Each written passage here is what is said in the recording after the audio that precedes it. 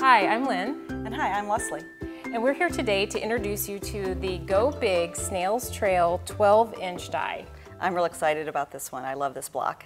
It's a lot of fun, one of my favorites, and it's also a bob, so a block on board, so you get all the shapes that you need to on one die board to make the Snail's Trail block. So behind us is the Swirling Snail's Trail quilt, and this is the pattern that comes in the die packaging. So do you want to tell us a little bit about this particular design? Sure, the Snail's Trail, we just put it on point basically, or on squareness, and it takes me back to the Caribbean. Yeah, I definitely get that feel from it, and I love the graphic of the batiks, and it's just a really fun block, and the 12-inch size. And the movement of the block as we go around. And okay, so let's go. We're going to show you how to cut with this. Now, with the Go Big dies, they're compatible with the Go Big electric fabric cutter. So the way that this is designed on the board, with 2 layers of fabric, you can cut an entire block in one pass. So if you cut up to 6 layers, you get three complete blocks. It's very amazing. And lots of different quarter squares and half squares and squares on here. And you want to make sure that you're cutting on the lengthwise grain. So if you have your selvage edge, make sure the selvage edge is facing you, or your belly button, however it's easier for you to remember. And then that will ensure that your lengthwise grain is running the length of the cutter as it goes under the roller. Okay, so that's how we've got it set up here, and I have this cut so that it's just the width of my collection of shapes here, and then I'm using the two-tone foam to make sure that I'm covering all of my shapes. So, and then we're going to layer our mat on top, and it's electric. I got to remember to turn it on, and then we just let it go. There we go. And so I love this part. It's magic. Yes. And as this is going, if I needed to cut 2.5-inch strips or other shapes, or if I had another Snail's Trail die, I could be getting that set up and ready to go next. Okay, so we've got all of our pieces cut here. I'll just take away the extra. So once your pieces are all constructed, the Snail's Trail is really probably a more challenging quilt block. Most would consider, just from the nature of the different sizes of each piece. So it's really nice not to have to do any math either, because the die board did that all for us. So to start, I would recommend this one. I wouldn't necessarily try to chain piece. I like to lay out all my pieces to make sure that I get the spin of the trail going correctly. Otherwise, it's just a creative design opportunity if you get something mixed up. So I'd lay out all my pieces, and then to start in our construction aspect, we're going to start with the center, which is a 4-patch. So I'm going to sew my 2 squares together and sew those to create a 4-patch.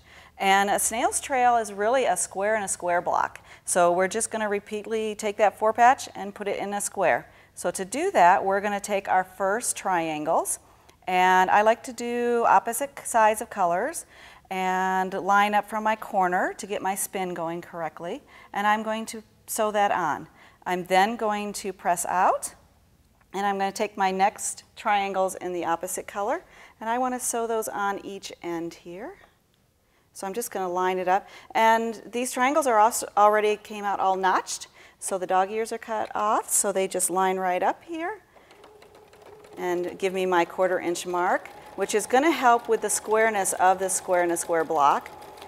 Usually when we're sewing it in other traditional methods, we don't get them so square, as the name says.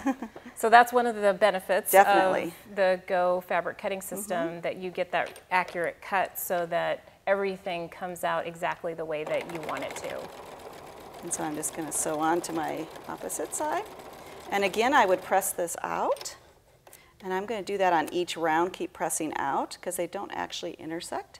So I'd give that a pressing out. And then the one thing I do want to point out to you all is that right here, we have some extra fabric on each corner. So it didn't come right to the point of our 4-patch. And this is correct. If we didn't have that here when we sew our next seam on, we would actually be sewing into our 4-patch. And so for that to end as a point, you do need to have these little corners on each of those going around.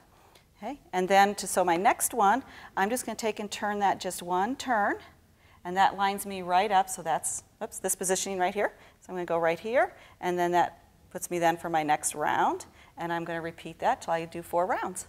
And we talked a little bit before about that you could chain piece some of the pieces, but I think, like for me, if I was just doing this for the first time, I would probably sew my individual blocks and go through this to make sure that I got everything in the right place. It's always a good idea to do a test block or 2 to get comfortable with the pattern and design.